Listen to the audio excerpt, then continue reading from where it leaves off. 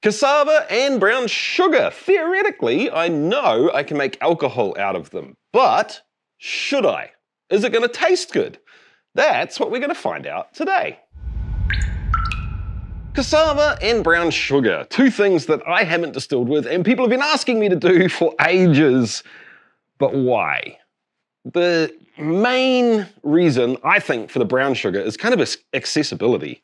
It seems like damn near anywhere you are, you can get hold of brown sugar. And to be fair, brown sugar is not the same everywhere. In different parts of the world, brown sugar may be actually what we would call vanilla sugar. You get the idea. Almost everywhere's got brown sugar. It's sugar, it's gonna ferment, but it has a flavor component. It's not just white. What about the cassava? Because honestly, it's hard to get here in New Zealand and it's pretty damn expensive. But that's not the case in a bunch of different parts of the world. If you have the right environment, climate, whatever you want to call it, cassava's pretty insane.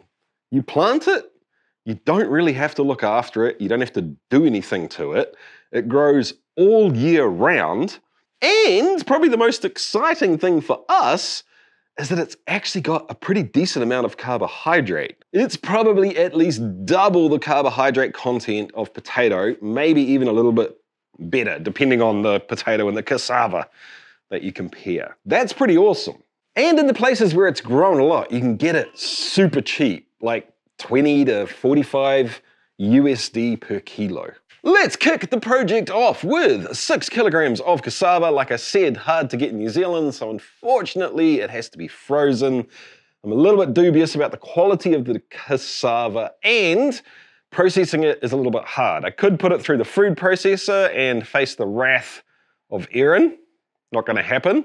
I tried grating it, but the flaccid nature of the frozen cassava put a stop to that, which means unfortunately I'm gonna process the whole lot by knife. The processed cassava goes into 36 litres or 9.5 gallons of water, and we're going to start heating that up towards 100 degrees Celsius. On the way, I'm going to add in some HTA, high temperature alpha amylase. This is going to do two things. One, it's going to start us on the process of breaking the carbohydrate down into smaller chunks for our sugar to process. And two, it's going to stop this whole thing turning into a goopy, porridgey mess as we gelatinize the starch. I held the cassava at 100 degrees for 45 minutes, adding a little bit of extra HTA at about the halfway point. After 45 minutes, I dropped the temperature down to 95 degrees Celsius, which is the sweet spot for my HTA. Yours may vary, make sure to check. Added a little bit more HTA and let it mash for 1 hour. Now it's time to let it all cool down to 60 degrees Celsius. On the way to 60 degrees Celsius, I added in my 4 kilos of sugar. 60 degrees Celsius is the sweet spot for my Gluco Amylase. Once again, if you've got a different product, it may be a slightly different temperature. Alpha amylase that we used before took these giant carbohydrate chains and chopped them down into smaller pieces. The Gluco Amylase is going to start cutting those down even more into glucose that our yeast can eat when we actually ferment. Once I got down to 60 degrees Celsius, I added the Gluco Amylase in and let it sit for another hour. After the Gluco Amylase has done its thing, it's time to let the whole lot cool down to pitching temperature for our yeast. For me, I'm using AM1, so that'll be right around the 31, 32 degrees Celsius mark. The wash took 4 days to ferment. I gave it an extra day just to get a little bit of acid action, maybe a little bit of extra flavor, we shall see.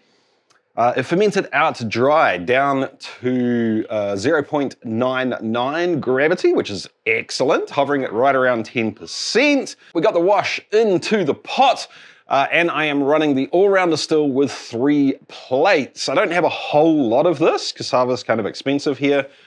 And 3 plates just felt right. I don't know, I wanted to try it slightly cleaner, perhaps, than double pot distillation.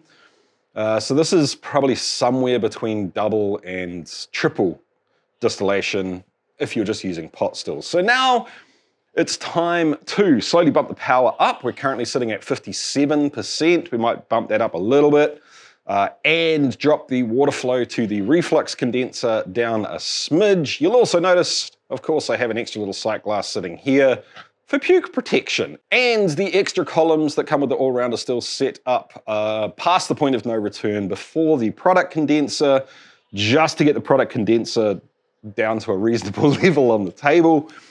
All that extra weight on this side of the column does make the column tip a little bit. Normally, I would tie it at the top to support it, but I'm gonna try running it like this and just see if it's okay. So far, everything's fine, nothing's leaking. Let's get on with the run and we can collect some 4-shots. Turns out we actually do have a leak, but it's not alcohol leaking from the column at all. It's just the cooling water from here. I know these kinked hoses drive you guys nuts, or some of you. I'll get around to doing something about that one day, but in the meantime, I think sometimes it's sort of important to show that you can do this stuff without a perfect setup. Anyway, let's see if I can nip these up and sort this leak out. Sorted. Dear Lord, I am a mess. There is semi-crushed grain and beard here all over my table. Anyway, with a little bit of finessing back and forth with the power and the supply of water to the reflux condenser, I've got an offtake speed that I'm quite happy with here. I am going to call that 4 shots and switch over to collecting hearts. Interestingly enough, I wonder if this was a dirty glass, but that is a little bit cloudy. Interesting. Maybe that's a Casava thing? I don't know. Huh. Anywho, we'll carry on collecting and see where we go from here, I guess. I've been switching out jars for a little while now, and we are getting very, very, very close to the end of heads. I'm going to do one more little switch, and I hope I'll get to about here and then go straight into hearts. We do have an interesting phenomenon, issue that's coming up, where the spirit's no longer cloudy, but it is slightly colored the same as the wash. And this does happen to me every now and again, in stripping runs and one and done runs. I'll be honest with you, it kind of baffles me with the 3 plates, but sometimes it just happens. And I'm not too stressed about it, and I am almost certain that if I did a stripping run and then say 2 plates or 1 plate, it wouldn't be that color. Anyway, let's give this another taste. So close. I'm starting to taste the brown sugar. I think I'm starting to taste the cassava, but I don't really know what the cassava is going to taste like, so I'm not sure on that. There's just a hint of that baby puke left. So we'll move over to hearts in just a second.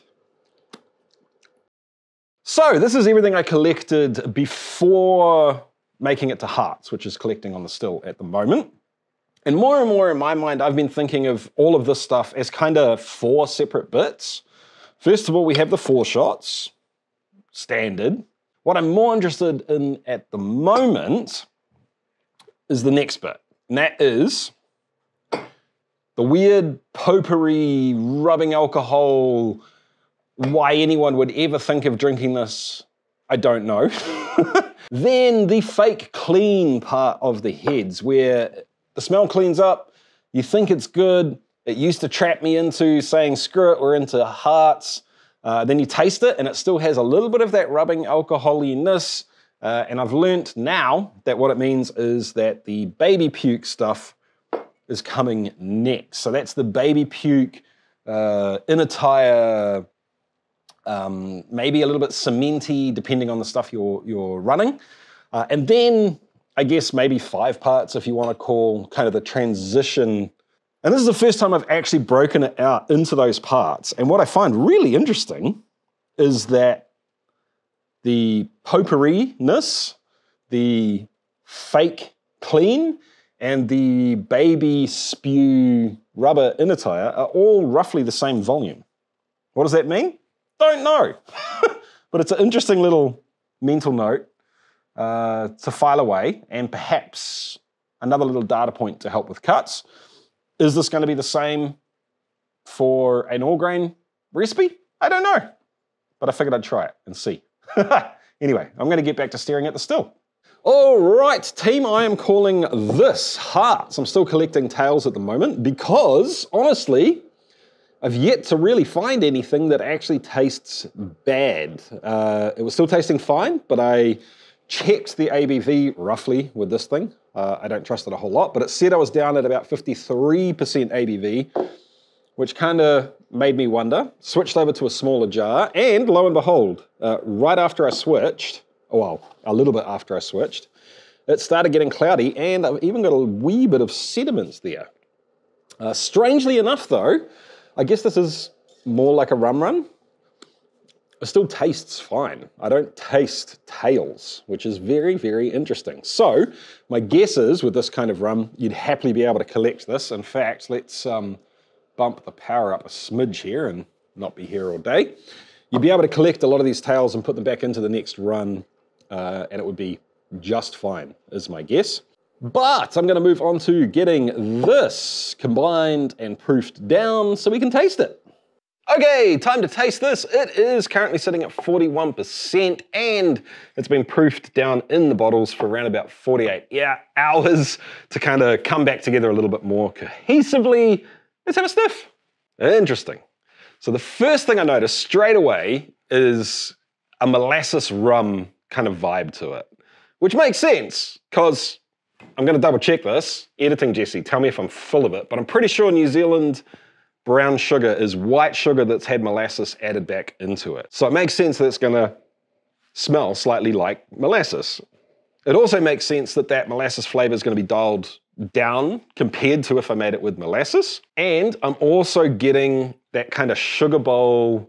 It's not really an aroma, it's like a lack of aroma thing that I get whenever I make spirits with white sugar. Once again, that makes sense. I'll be real, I don't know what cassava tastes like. I've never actually eaten cassava by itself. I should have done that. But what I'm finding in here is something that's not dissimilar to turnip.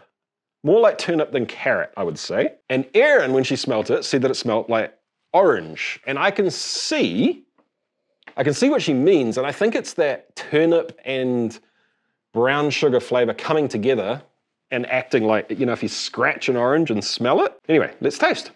Yep, very, very similar to the aroma. Initially, you get hit with a molasses rum vibe. You find the turnip, and then you get the weird sugar bowl effect where it just kind of goes empty in the middle and into more rum aftertaste after you swallow. I could totally use this as a base for gin, for any other kind of macerations.